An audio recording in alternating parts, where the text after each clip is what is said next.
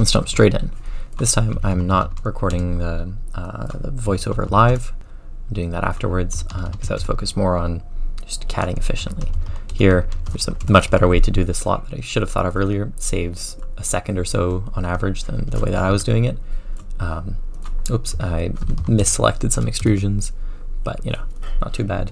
I'm doing the old tilde to select other, and then some fillets, some more fillets. And the reason that I'm doing it in two separate box selections rather than one large one is that it, I don't know, it seems more consistent. I don't accidentally select the edge line.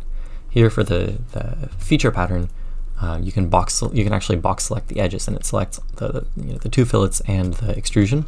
So those are the only things, or the sections of the feature that are fully encompassed, which I thought was pretty cool, pretty neat. This time I'm actually doing the chamfer correctly, so that's good.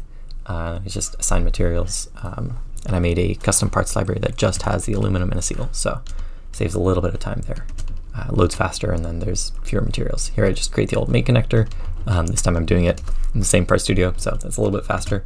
Then I switch over to the flexible coupler. Here I'm basically following, I think, the exact same thing that I did in the first video, just a little bit more efficiently.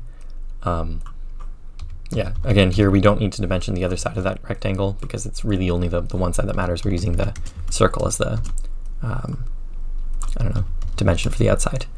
We do some fillets, box select here, and we can actually get with tangent, like the automatic tangent connectedness, it's going to select all the edges around there, which is nice.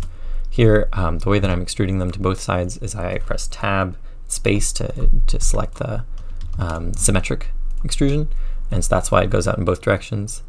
There I use the tilde trick again to select other, then just do a circular pattern with parts this time, set a material. And then here, the whole thing with snap mode, right? I press Shift S, you see that little blue light that showed up in the top, and that lets me instantly create mates as I insert parts. It's the same thing that happens with standard content, like there and here. The parts just automatically create mates. So this wasn't my fastest, but still reasonably good.